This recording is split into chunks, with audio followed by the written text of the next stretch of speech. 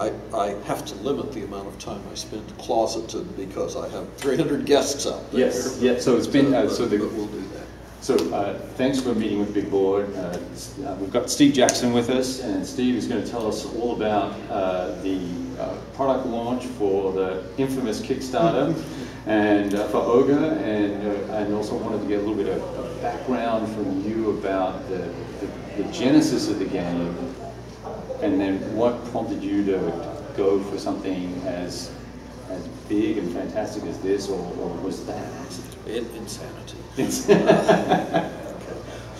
Long story. All right. The game goes back to '77. I started working on it in '76. I was working with Metagaming at the time, and this was the first of the microgame line.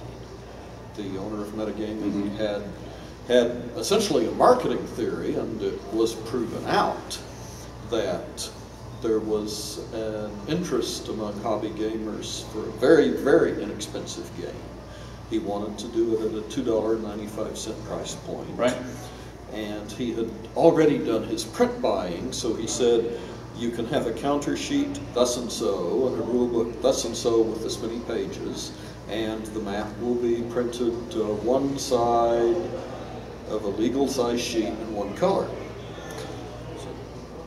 Okay, well, you know, that certainly does take away a lot of your design decisions right there. Right, simplicity. So if you're willing to work within the constraints, then, and later ones, I mean, as the line developed and was successful, things like, well, we can have two colors on this map.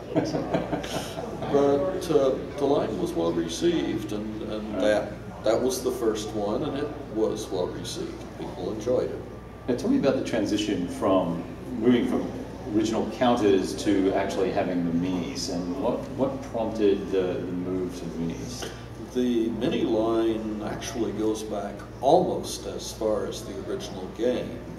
Metagaming sold licenses to a couple of its lines to Martian Metals, which was actually not very far from where we're sitting at this moment. It was in Cedar Park before Cedar Park was swallowed by Austin. Gotcha. Right. And a short line of OGRE minis was done.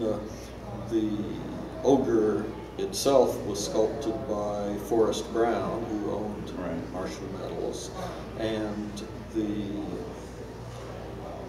the very few, unfortunately, smaller units that were released were sculpted by Randy Hoffa, who some of your viewers are going to know as Mr. CNC. Right, right.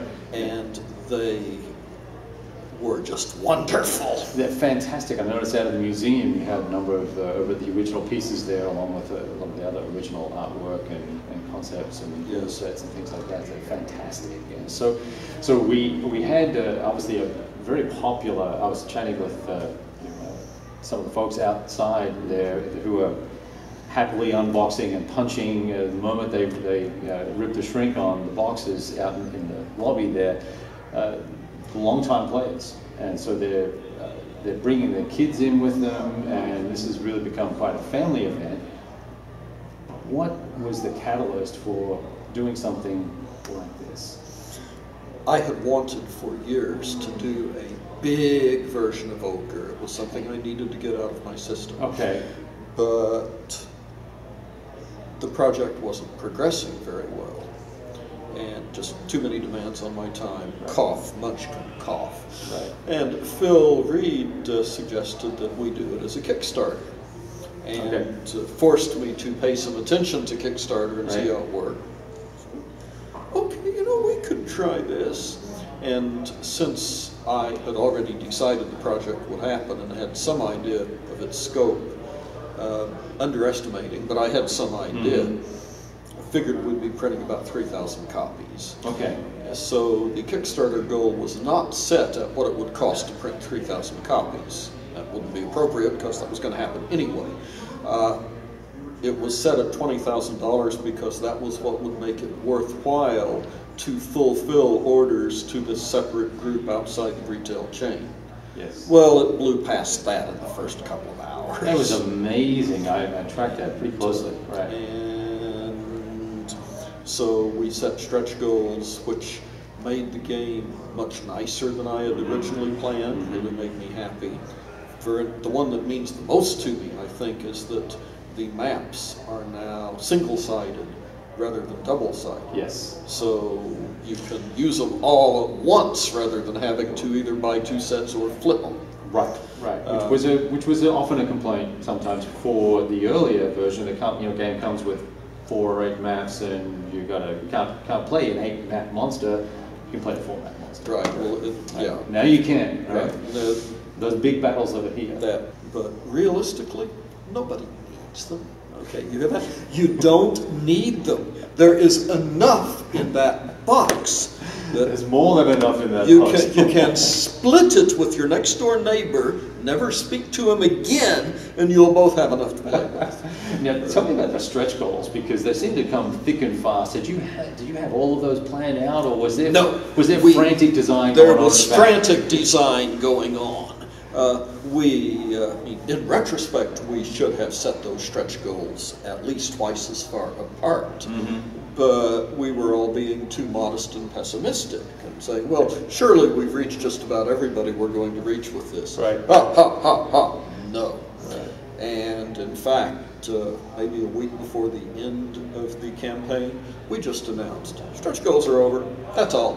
Right. If you want to support us further, do so by telling your friends about this campaign and getting them to join, because we're not going to keep on adding stuff here. There's not a box big enough. Right. And most of the goals we set were not for Kickstarter only improvements. They were for improvements to everybody's set. Right. And the great majority of the supporters were fine with that, right, with their payments going to make it better for everybody. Right. But there is some unique material. Yes, which I think that approach drove more orders for you too, because I think it was an investment. I think people could see this was an investment for everybody, not just because I happened to be the lucky one that got in on the Kickstarter. I would like to think that was the mean we wanted to reach, as it were. The other thing that drove it and made it thicker than expected was allowing high-level supporters to define counter sheets. Yes. There was the level at which you could put a counter sheet in the game and we'd work with you on what went on it. And there was the higher level at which you could define a counter sheet, again, with our input, but by input I mean psycho control to make sure that it worked with everything else.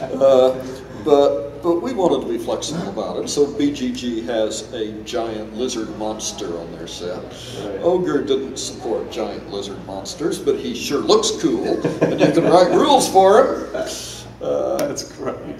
That's great. But at that level, you had the counter sheet that you, the supporter, got, and there are several little cottage businesses of selling OGRE counter sheets. Right, right. And 2 of those supporters, ACD Distribution and Board Game Geek, told me that for the launch party we could just stuff the bags with their counter sheets and use them as swag. Oh, nice. Yeah, is that awesome or what? That is awesome. Okay, so all the folks who've turned up today with picked up their swag bag, they've got even more counter sheets. Yes. As they walk out the door. Yes. Fantastic. Oh, the way it worked out, and this is because of the generosity of those sponsors, everybody who bought into this party is leaving the door with a swag bag with a retail value notably more than they paid to get in. Excellent. We won't talk about the cost of the gas to get here. No, that's all right. Well, yeah, right. Have you had a lot of people coming from far and wide? We've had a number of people coming from, let's see, it was a carload from somewhere in Missouri, right, a couple of carloads from Atlanta. Wow. I think we have some from farther away. Sure. Excellent, excellent. Now, in your other interviews you've done with Wired Magazine that I've seen, and some of the podcast interviews you've given, there's an inevitable question that pops up, and it's partly ogre related, but it's also what's next. Here comes the inevitable question. Yeah. Well, at some point we will do a Kickstarter for a Car Wars project because we promised to. Yes. In fact, one of the stretch goals that we set, the stretch goal was that we will do another Kickstarter campaign, which made a few people go, ah, you fiends, this is not how it's supposed to work. But it made a lot more people say, oh wow, yeah, supporting more, do that.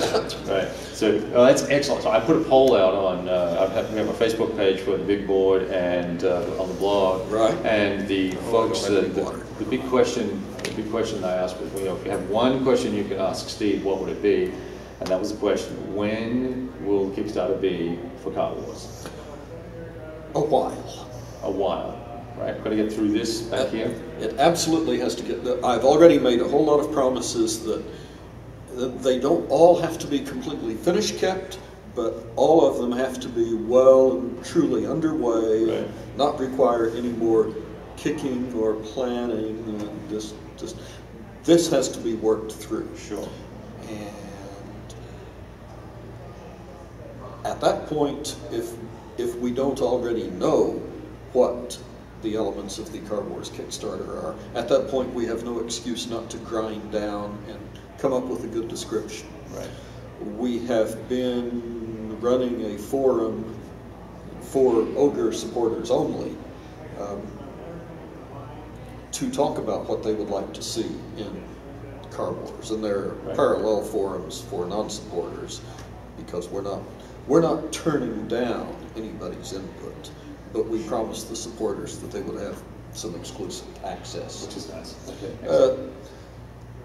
And people are talking about what they'd like to see in the game. And of course, you have spots all over the map, but we're beginning to see what it is people want. And that's going to be something, and I don't know if people can have everything they want all at once. They would like at least as much complexity as the Car Wars Compendium, Car Wars Classic, but they want it to play faster.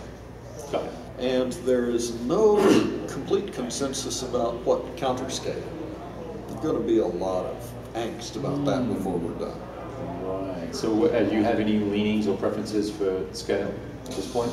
If it was your game that you were designing and you didn't have to take... It is my game, and I did design it. If you didn't have to take anyone else's input, was my final point of that. I'm not sure. Right. I can make a real good argument for HO scale. Right. Because so many people like to set up scenery, set up 3D scenery and run it. Yes. And there's so much available in HO. I can make good arguments for a couple of other scales too. A lot of people use Hot Wheels cars to play Car Wars. But then there are a lot of people who just want the flat counter. Right. I don't know what we're going to do. I really don't. And it may wind up being two standards, as we did with some of the OGRE things. Three standards, really. I had wanted to do the 3D units for the ogres and buildings, and flat counters for the others with the color picture of the unit. But as we worked through the post-campaign discussions with supporters, we did a lot of surveying and so on. We found out that there was a lot of interest in a set of counters for ogres that were relatively as big as the 3D ones, but were flat. Some people just did not want to fool with the 3D counters. And one of the inside-the-box supporters said, that's what I want my counter cheat to be. So we did it. And the other thing that happened, and it was not part of the set, it's a separately ordered thing, a lot of people, it turned out, really liked the old counter design, which I've never been that personally enamored of, because I'm no big deal as a graphic designer, and those were my graphic design. That was a very early graphic design. Yes. They were absolutely bare bones. But some people liked them. And I don't hate them. I just thought, well, here's an opportunity to do something bigger that I can still read. Right. But there was a lot of public demand for the classic style counter set, just done bigger, to fit on that map. So we did, and that set's available. Excellent. So I guess it's not impossible that the Car Wars rules might be created from the ground up to support more than one scale. Fascinating. Now that'd be interesting. And it's like any set of 15mm miniatures rules can be upgraded to 25 or 28 or whatever you've got. Right, right. Just multiply. Sure. A little bit of math, right? Now, a little bit of math once, no biggie. Exactly. What I noticed out in the playtest area, there are a couple of expansion sets being played with for OGRE right now and tested. Playing with the assault packs. They look amazing. The assault packs, the new assault packs on the frozen tundra and in Russia on the lakes, and the nuclear juggle set and the nuclear explosions. And the killing hexes off and all sorts of stuff. So it's exciting stuff that's coming over and above everything else. They have map overlays. Map overlays, that's which right. can be popped on anything. Okay. I got heavily into map overlays with the basic set. You can do an awful lot to the included maps with the overlays. Excellent, okay. There are a couple of the original scenarios from GEV that play vastly differently. If you just plant a few hexes of forest here and open up a little clear space here, then all of a sudden it's a whole new ballgame. Right. It's no longer a chess opening. Everybody knows what you're doing until the dice are rolled. Gotcha. No, now it's different. Yeah, and now if somebody's so inclined, they can just close their eyes, throw a few overlays at the map, and then take them where they are and line them up with the hexes and play. Excellent stuff. A lot of boxes back there, so I'm assuming that distribution will take a little while before you get through the backlog there. We've got something over 5,000 boxes here to ship out to supporters, less the 300 or so picked up today. And we'll get those out now just as soon as we can. Sure. And there's another 6,000 odd boxes sitting in Atlanta, about ready to ship, and those are the distribution copies. But the street date on that is, if I remember right, December 6th. Kickstarter supporters are getting theirs first. Sure. Just in time for Christmas then. So it sounds like everyone's going to have a great Christmas. Interviews are good. Thank you for watching, guys. Yeah, cool. Thank you. So I appreciate you taking the time to talk to us, and I hope everything continues to go well. I hope so. Steve, thanks so much. Christmas of blowing things up with giant tanks. Exactly. And that's the true meaning of Christmas. Excellent. I really appreciate it, mate. Thanks for taking the time to chat. Thank you.